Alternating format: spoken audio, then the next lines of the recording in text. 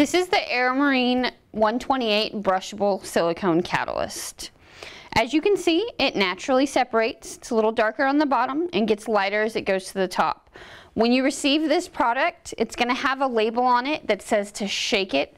You need to make sure that you shake it until it's a consistent color, which is what I'm about to do so that I can show you what it looks like when you can start pouring it.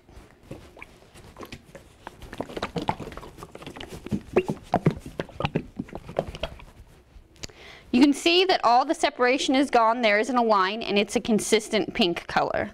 This catalyst is now ready to use with your 128 silicone to make your molds. You can get this product and more information at AeroMarineProducts.com.